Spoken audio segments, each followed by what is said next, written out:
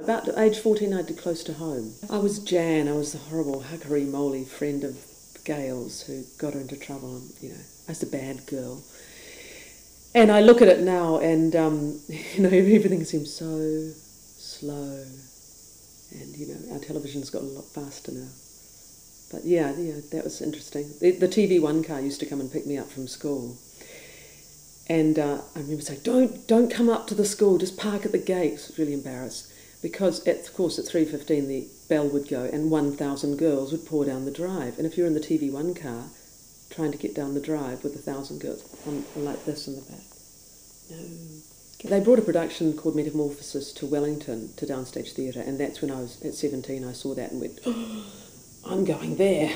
And went to a summer school, then went to the drama school and went into the main company and basically did play after play after play for years.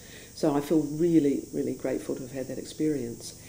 And I think that also the breadth of work that we did, from musicals to Shakespeare to classics to modern plays, was a great training ground. I did a series called Seekers with Temuera Morrison. That was the first, yes, that was really just out of drama school, I think. I think it was 83.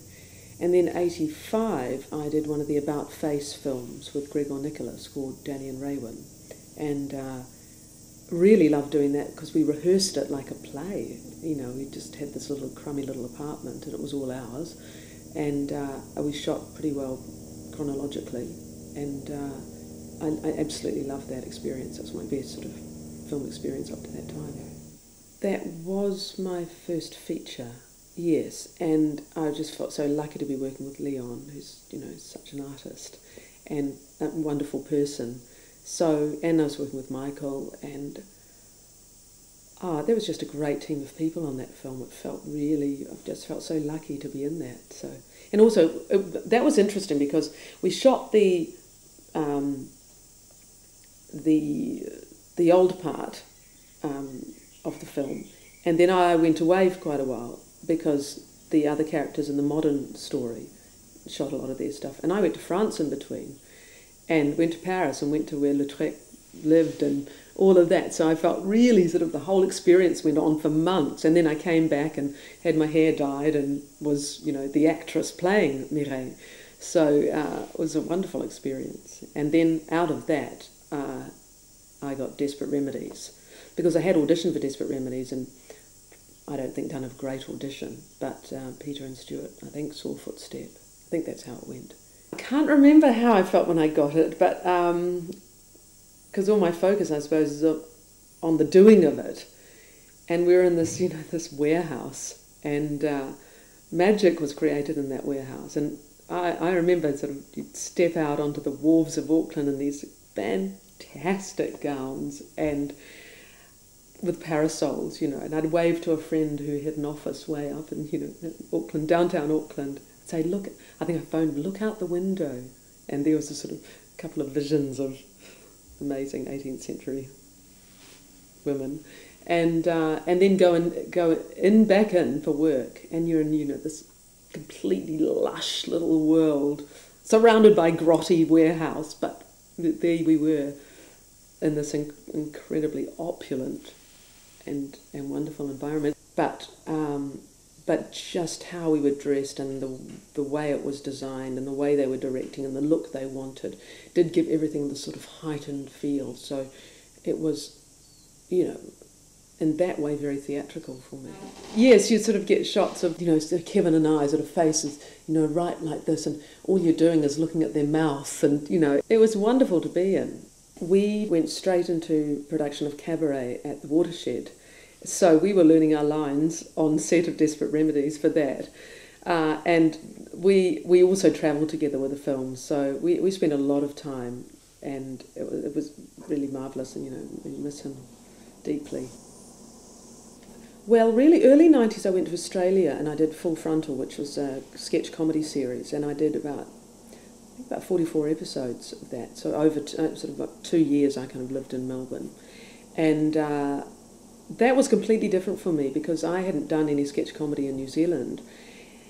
And at the time that they were coming to audition me, I think I was shooting Desperate Remedies or something, and I couldn't get I couldn't work out, I didn't have any time to work out the characters, so I said, look, let me just come and have a talk to you.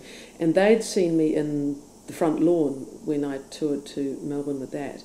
So I sort of got the job off the back of the Front Lawn, and had a wonderful time working with Ted Emery, who's an amazing director. I would have walked over broken glass for him. I've been lucky. The last few jobs that I did were incredibly creatively satisfying. I did Fracture with Larry Parr, which was up there with my top experiences on film. I had a great character for a start, and Maurice G is a brilliant story writer, and I thought Larry had done a great screenplay. And I loved the way he worked with me, and I was off mostly for 90% of the film. I'm flat on my back on a hospital bed, with tubes up my nose or whatever, a neck brace on. And so my communication with my fellow actors and my director was, like that. And he was very gentle and to the point director, and I loved it. And I just have, very strong memories of when the camera's right here and there's another actor right there, and I can hear the film ticking over in the canister, and I loved that. I just had a wonderful time doing that. Interrogation I did, which now that was lovely, because you got big runs at your scenes because of the way it was filmed. It was basically often a camera right up in the corner and no one in the interrogation room, or a camera going right around the table, so a whole scene, so you could really get it going with your fellow actors. So I like that. I like it when you get a good run at something. In 1982, I met him when I was at drama school, and he was in the main company. And then 1983, we did a production called The Trial, which was a Stephen Berkoff adaptation of Kafka's The Trial. And that was marvellous, and we sort of pinged there, and really the rest is history. And I'd say that we have a really good shorthand with each other with work. So we don't really muck around. We can pretty well cut to the chase with feedback or suggestions. And that's really great. And also, we like each other's work, and I think that is probably why our life together works well. Well, we went up to LA for the Xena convention because Michael Hurst, who played Aeolus in Hercules, but he also directed a number of those episodes and Xena episodes. And we put together a cabaret, which we've done a few times before, a sort of very eclectic collection of songs and bits of Shakespeare, and I did some Waiata and, all sorts of things. And we rehearse it and rehearse the hell out of it, actually, and really have a good time putting that together. I played, in Xena I played Boadicea, and also another episode I played a character called Zara, who was a sort of nasty theatre producer. Lots of fun, yeah.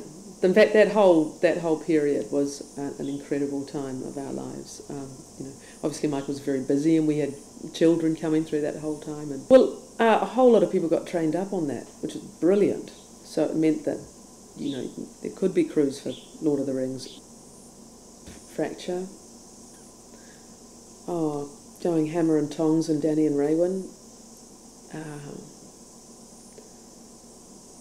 Ball scene and Desperate Remedies, and this beautifully art directed design studio in the Footstep Man, with a lot of intensity going on. Just love that. So I feel really lucky to have had such amazing screen experiences. I have two shows, one called Falling in Love Again, and that is a cabaret of Marlene Dietrich music, and that came off the back of a play that I did about her. I also have a new show called The Look of Love, evocative, provocative, and I've just been at Downstage in Wellington with that, so doing both of them at the Auckland Festival. I love it.